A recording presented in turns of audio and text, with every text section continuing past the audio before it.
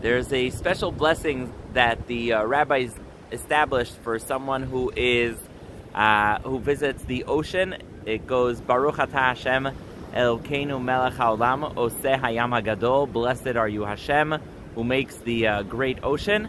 And it's important to note that this blessing is only if you didn't see the ocean in more than 30 days.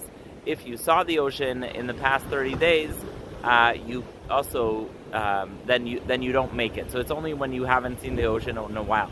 Question becomes, what happens if you live in a place that's close to the ocean, like New York, and you can see the ocean, but you haven't necessarily seen it in a while?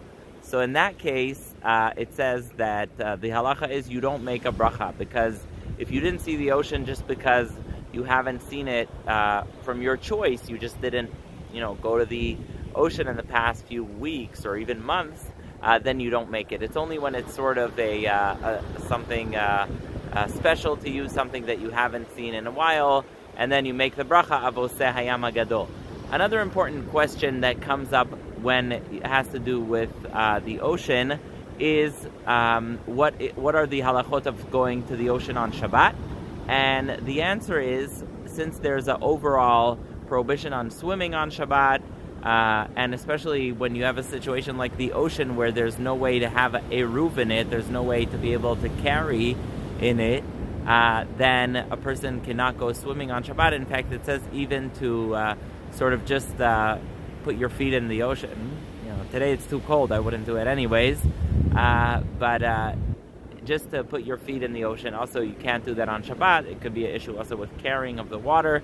So yeah, there's no swimming on the ocean on Shabbat. You can walk on the beach, again, as long as you're not carrying anything, because there's no way really to have an eruv on the beach. There's no way to turn the beach into a reshut hayachid, a private domain.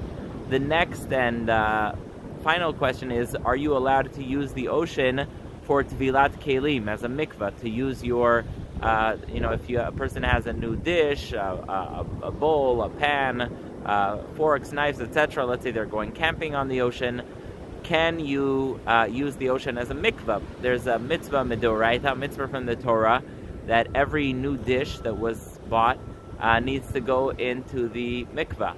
And so the answer is yes, you can use the ocean as a mikvah, and you can do tevilat kelim in the ocean. It's important to note that that would work only if the dishes are new.